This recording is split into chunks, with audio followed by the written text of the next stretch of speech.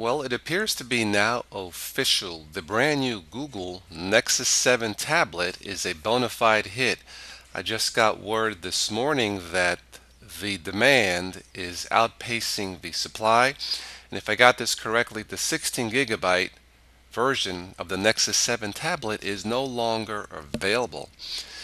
Now, this I guess is good for Google because they have a hit. But if you are a consumer waiting for the 16 gigabyte version, no word yet on when that will become available.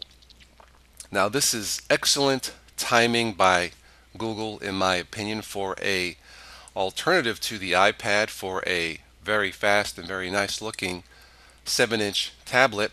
Timing is everything. And for years, Apple has controlled really the consumer electronics market, of course, with the iPod, the iPhone, and now the iPad.